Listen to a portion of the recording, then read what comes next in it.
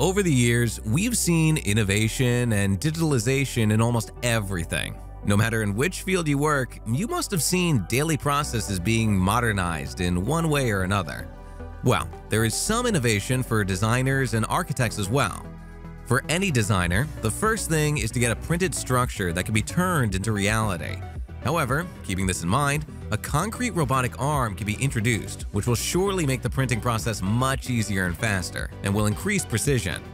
Hello and welcome to Modern Day Geeks. Today, we're going to talk about the amazing concrete robotic arm, how it was formed, and what it's used for. Stay tuned. The construction industry has been rapidly catching up in recent years in terms of digitalization and innovative tools. The majority of this technological advancement is in the engineering and design of structures.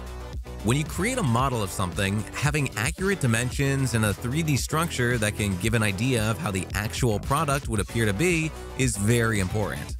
To address this concern, LaChapelle invented a 3D robotic hand. Well, we must have heard that many innovative ideas were created by mistake. The same is the case here. LaChapelle made the decision to educate himself in engineering and robotics because there wasn't much outside stimulation to keep his sharp mind occupied. Legos served as the plastic support platform for LaChapelle's first robotic hand. He constructed the fingers out of electrical tubing, and the tendons, which are the substantial tissue that connects the fingers and thumb bones to their corresponding muscles and enables them to move. For this, he used a fishing line. The robotic hand was moved by a glove.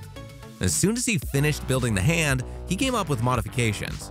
He incorporated opposable thumbs and finger joints. Then he considered the possibility of 3D printing it. LaChapelle had to develop the technology necessary to produce custom limbs for a fraction of the cost of market ones in the early years of the company's existence. The device he ultimately created allowed users to scan their limbs using a 3D scanner at home, avoiding the need for in-person fittings. The limb is then printed, assembled, and tested by the firm. Advancements in product prototypes and biomedicine have already been made thanks to 3D printing technology, also known as additive manufacturing. But there's still a lot of unanswered questions regarding how 3D printed buildings would function in actual construction projects. The Beauvais lab is ideally equipped to put large-scale 3D printing through its paces and the stresses and strains because of its capacity to test and validate manufactured materials and structures of all types and sizes. Currently, Cornell is one of just a few American universities with such a system.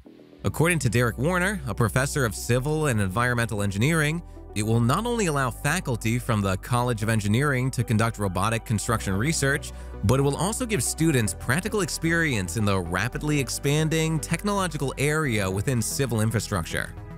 Robot 3D printing, also known as robotic arm 3D printing and robotic additive manufacturing, combines a multi-axis robotic arm with a 3D printer head to extrude polymers to provide a considerably more flexible 3D printer than standard versions. The robotic arm, with its enormous movement range, opens up a whole new world of creative flexibility in 3D printing and is increasingly employed for huge projects like mold making, large-scale prototypes, artistic sculptures, architectural parts, furniture, and even rockets.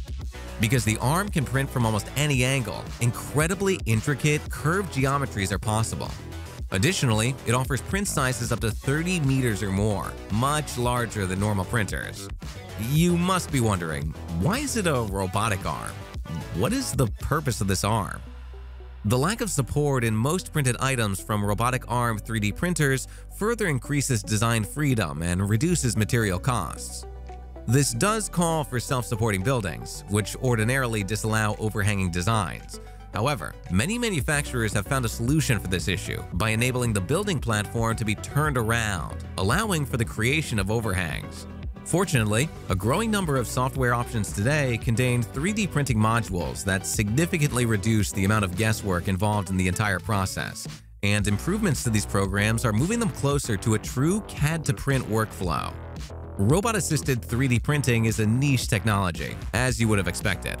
Thus, there aren't many printer manufacturers on the market. The majority of this technological advancement is in the engineering and design of structures. The B6 Group is moving forward with the realization of digital projects by utilizing 3D concrete printing. Using the 3D programs Revit and Grasshopper, the B6 group creates its models of each element first. The KUKA KR120R3900 robot will then be operated by the software. This robot has a nozzle for printing three-dimensional concrete. B6 Group can create an object in between 30 minutes and 1 hour thanks to the usage of a KUKA industrial robot arm for 3D concrete printing. For instance, a 2-meter tall architectural column may be produced in about an hour. The engineering phase's design freedom is substantially increased by this B6 Group 3D concrete printing solution, which presents a wider range of possible solutions to customers.